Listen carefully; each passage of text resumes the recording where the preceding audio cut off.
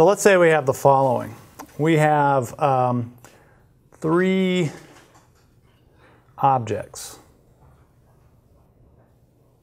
O1 has a charge of 5 microcoulombs.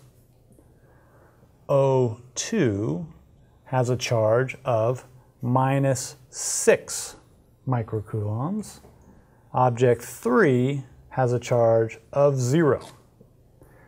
And let's put those three objects right here. Here's object 1, here's object 2, and here's object 3. And let's ask a few different questions.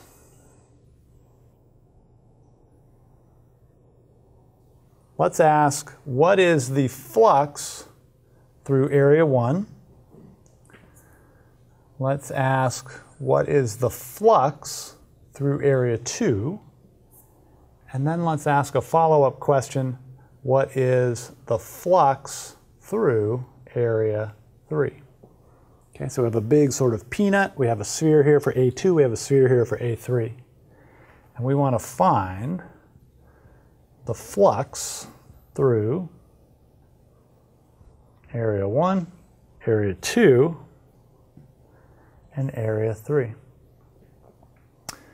All right, flux we usually write with a capital phi. I don't know if he does in your textbook or not, but typically you write it with a capital phi.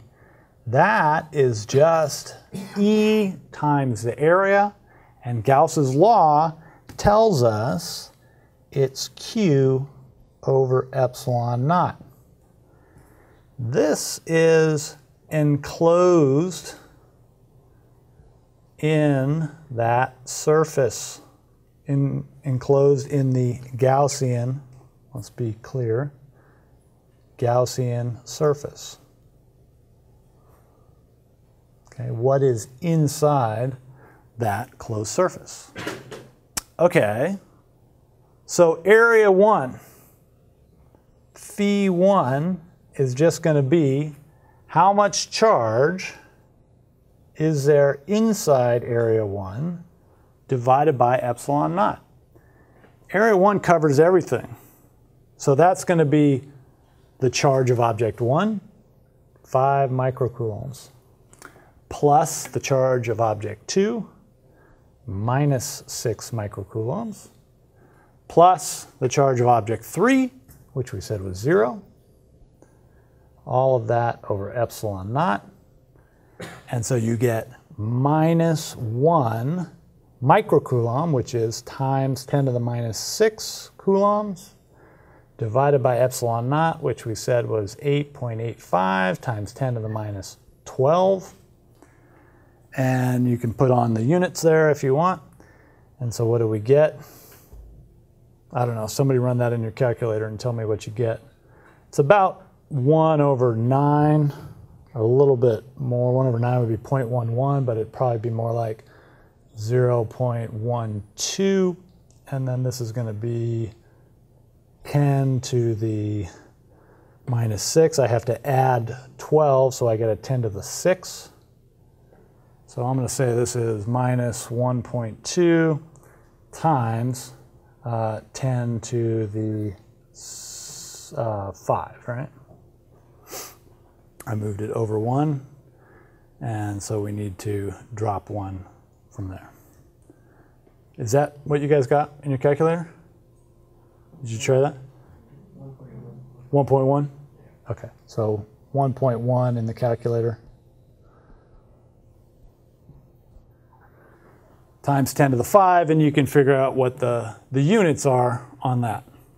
Okay, it's going to be E times A, and so the units we said for E are newtons per coulomb, and A is square meters, so it's going to be Newton meter squared per coulomb. Okay, that's flux phi 1 through the whole thing. Let's think about flux phi 2 through A2. Phi 2 is going to be the Q enclosed in its shell divided by epsilon naught. How much Q is enclosed in A2? It's only O3, but O3 has 0 charge on it. So this is 0 over epsilon naught, and so that is 0.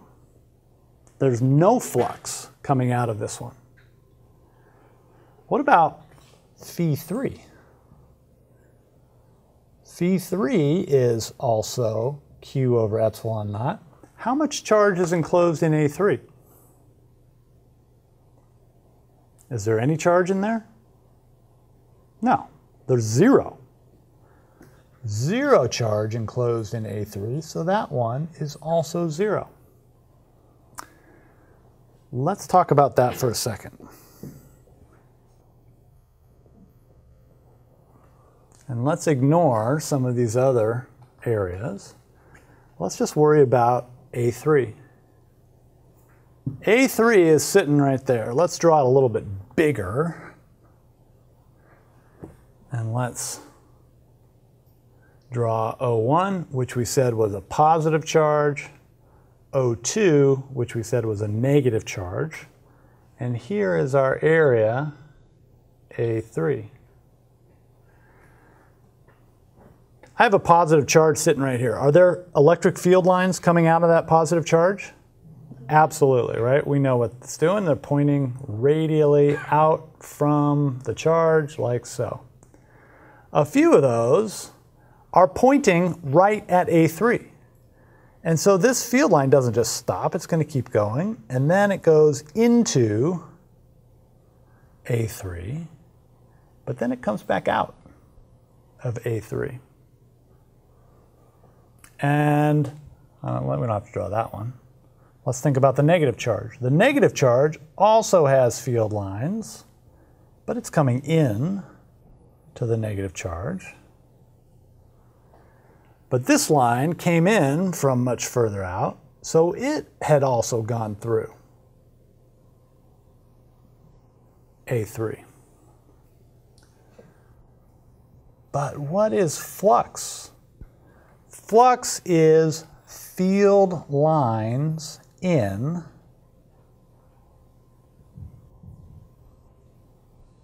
minus field lines out.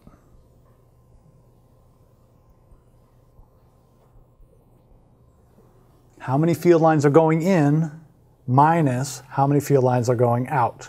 Actually, it's the other way, I think, is the way we typically define it. So we'll change this to field lines out minus field lines in. And that way it's a positive number if there's a positive charge in there. So how many field lines are going out? Well, I've got one going out there. I have another going out there. So that's 2 going out. But I have 2 field lines going in. That one came in there. This one came in right here. And so this becomes 2 minus 2, which is, of course, 0. And so we're back to this idea that it only depends on the charge enclosed. How much charge is enclosed in your Gaussian surface? That determines how much flux is coming out of your Gaussian surface. Now, the entire point of Gauss's law is to find E. It's to help you use mathematical tricks to find the value of E. That's all you're trying to do with it. You're not really interested in the flux eventually. You're interested in E. And Gauss's law helps you find that. All right. Questions about that? Everybody fully saturated? All right. All right, why don't we wrap for today, and I will see you guys tomorrow online and Thursday face-to-face. Have a great day. Cheers.